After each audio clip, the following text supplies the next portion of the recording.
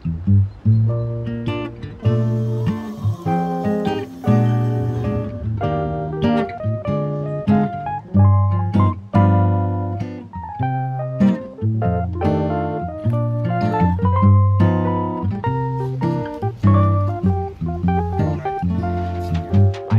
is like a jar of pickles, kinda sour, kinda sweet, soaked in brine. No sandwich to pair with, lower than a side dish, no deep fry that I can call mine. My heart is like a jar of capers, a ball of salt that won't go by itself. Pasta to compliment, contemplating time spent. Svetlana, the firefly in the room. Hello everyone, welcome back to my channel. Today I have such an exciting video. Yes, I'm saying this again, but actually this time I'm not even ever exaggerating. What a difficult word. But anyway, today I want to share a houseplant rescue story, and it's been a while on my channel since last time I rescued a plant, a houseplant. And this one isn't my rescue, this is actually my mom's, and it's actually such a cool plant. I cannot wait to share it with you. It's a little mystery package over here right now. So long story short, for those who are a little bit newer on my channel, I love to rescue houseplants from the streets. Here in Lithuania, it's pretty common to, get rid of the plants and not just throw them away, but just leave them outside next to the garbage containers and, just around the city for people to take the plant home and rehome it and, grow it.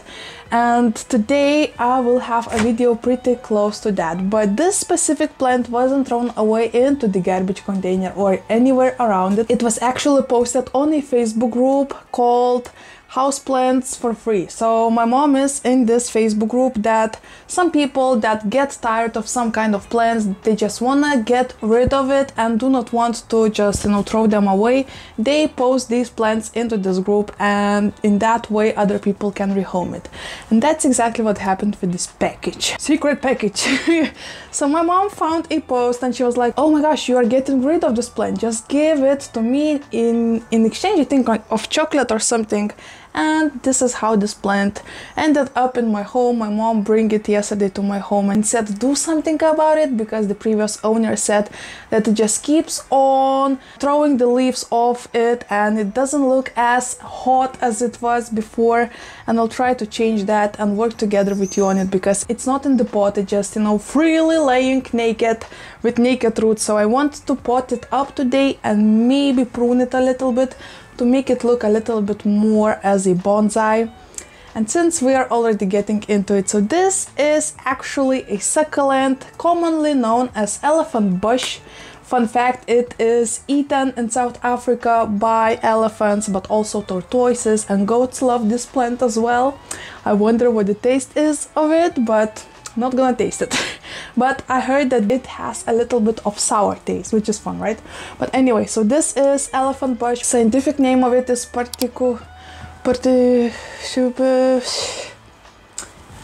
over here on the screen, right? So really beautiful plant. I'm excited.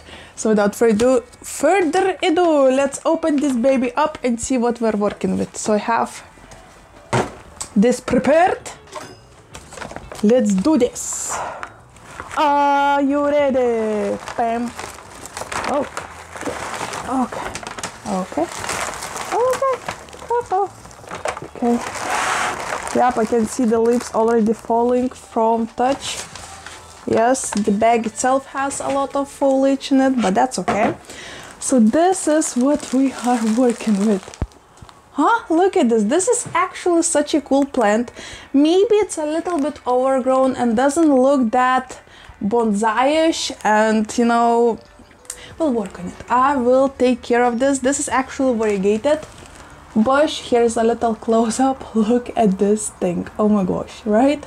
What a crazy wild looking plant. It will be so much fun to work with it. I love to work with plants who are a little bit overgrown, and it's so much fun to see the process when you cut those banks and later on it becomes so much bushier and happier and sexier. So today we're gonna work with this baby up. Probably there shouldn't be a word up in the sentence, but oh, what the heck. So first off, probably let's prepare the pot for it. Right now I'm not sure about my choice of a pot because I took pretty big terracotta pot, but it seems like it doesn't have a huge root system. So yeah, I took too large pot. Okay, give me 1 sec. Alright, so I have a little bit smaller terracotta pot. I think this will work a little bit better, and especially since it's smaller, the plant itself will look a little bit more magnificent in the smaller pot. So, okay, I'm excited about this choice.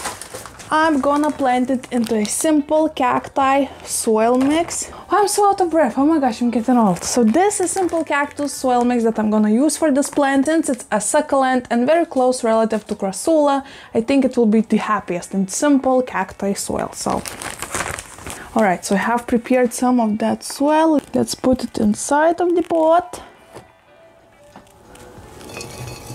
Okay.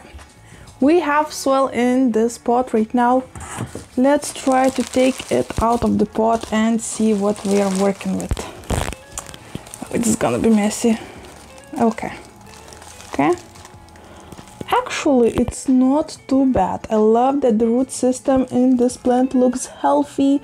The roots are white and beautiful, not dry at all. So this indicates that this plant is really healthy and probably had a pretty happy home. So it's a little bit odd that somebody decided to throw it away. I actually can see the soil mix and it's the same as I am using. So right now I'm gonna add the soil into this pot. We'll plant this plant and then we go ahead to the pruning part of this video, right? So right now I'm gonna take this one aside. Bim shabam. Actually, guys, thank you so much for all of the favorite garden ideas from my previous video. I had so much fun to go through them. I was so right that you came up with so many original ideas and I cannot wait to put them into reality. But right now, as you can tell, the destiny decided that instead of making a favorite garden, I need to work with this rescue plant, which is fine with me. I mean, this is a beautiful plant. I'm still not sure if my mom actually, yeah, that's kind of funny. I'm not sure if my mom took it to myself or did she took it to herself but asked me to take care of it, you know, to pot it up and do all of the business. So, oh my gosh, the leaves are falling like crazy. I probably should stop touching it. But how? When are you repotting it? Oh my gosh. So yeah, not sure if this plant is for me or for my mom, but in any case, this is a really beautiful plant. It seems like it's pretty old, at least 5 years, I think. So already a nice deal, because in, you know, big box stores or houseplant stores, more often than not, you are buying plants so much more younger, you know, and smaller. So that's why it's so much fun to take plants from other collectors, because you can see how much love and time they had to put into this plant. Really fun. I think we are doing amazing. Bim shabim. I think later on I might add some beautiful gravel on top of this pot because it looks like a tree. I think this specific plant even would look cool with a fairy garden, you know, like a huge tree in the middle of something. This would be perfect in my opinion. So maybe after all it will be planted into something different, not sure. For now the plan is to put it into this pot. So this was a perfect choice of a pot for this plant. It's perfect size up for this, and right now what I want to do, I want to cut it a little bit to make it not that wild looking. And if it ends up to be my plant, I will be pruning it constantly. I'll try to work on it as a bonsai tree. I think this will be so much fun, right? So actually those cuttings that I will cut off, I will try to propagate.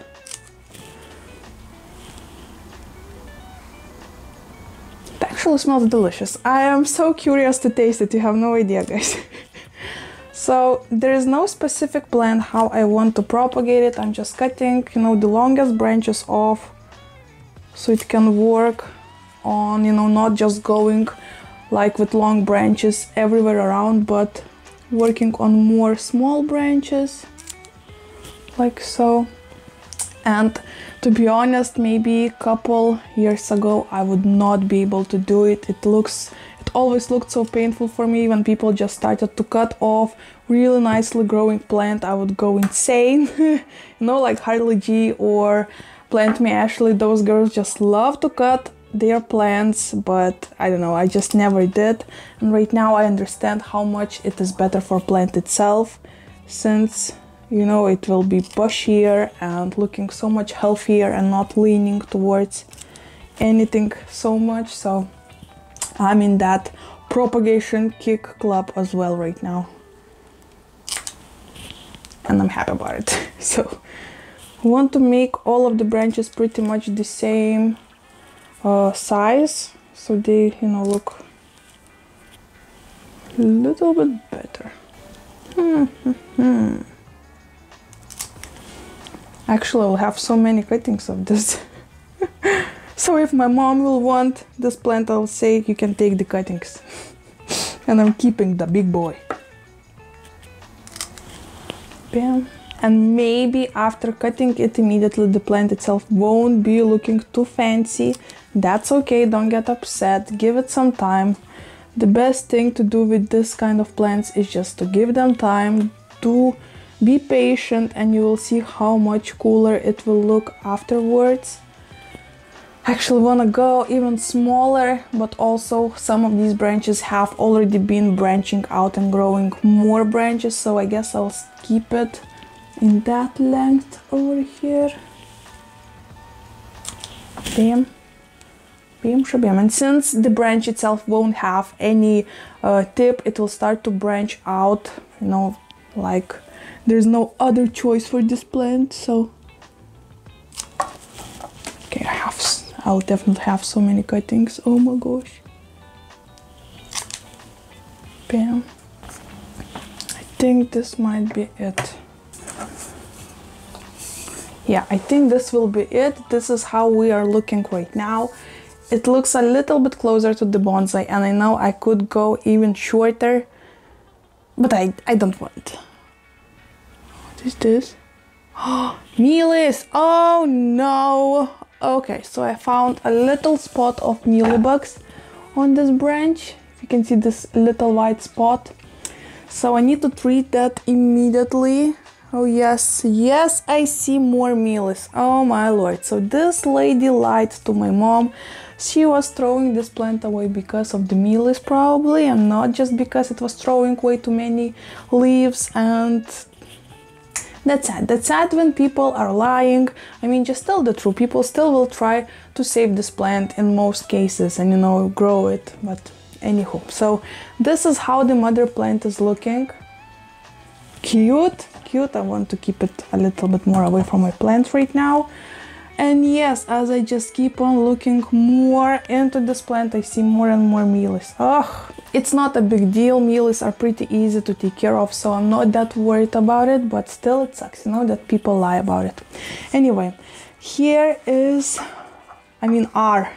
are all of the branches that I cut off. So once again, we'll check all of them and see if there are no mealybugs, and then propagate it. So just we'll put them into other pot filled with soil. Come, you wanna say hello? Oh, good, good boy, good boy. Actually, guys, here is a future Svetlana. I just, was sitting in my room and thought, oh, I need to show you probably how I will just plant these cuttings up.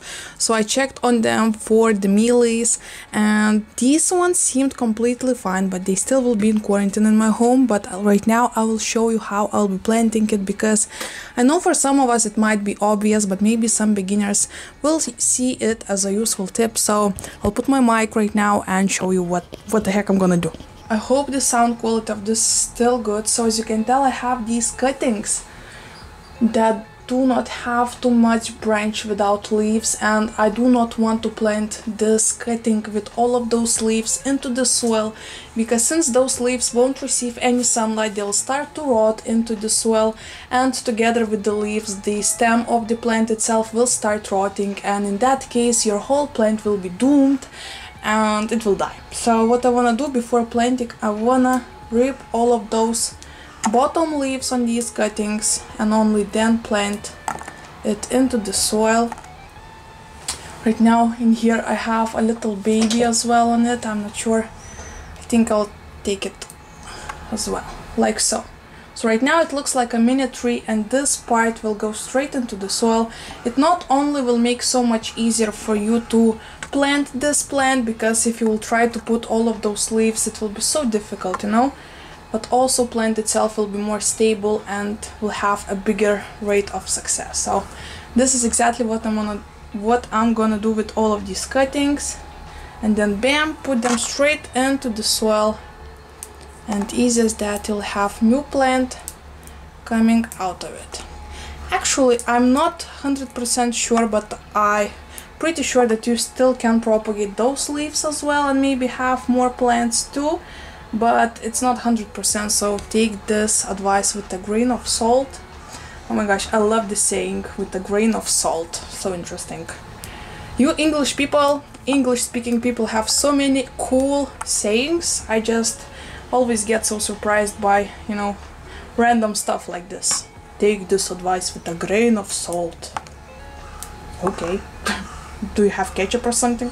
But anywho, okay, so future Svetlana right now will go do her business. So this is just a little tip. As you can tell, I'm doing the same thing for all of these cuttings and just putting them straight into the soil, and that's how the new plant will come to life. And obviously I will give you updates on how everything is doing. I think maybe after a month, or if it will take quicker or more time, whenever I see any kind of difference on these plants, I will share it with you. So right now let's get back to the past Svetlana that is still repotting or pruning right now. I think pruning maybe this plant. See ya!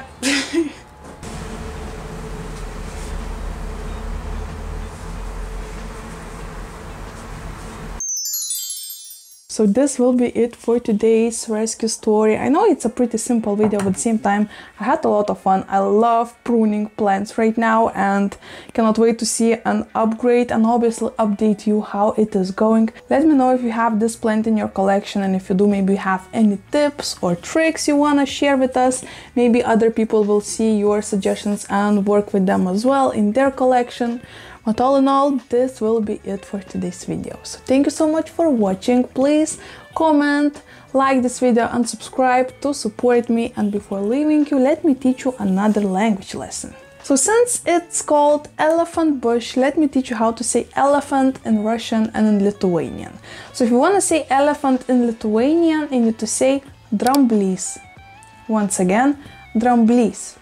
And if you want to say elephant in Russian, you need to say slon. Once again, slon.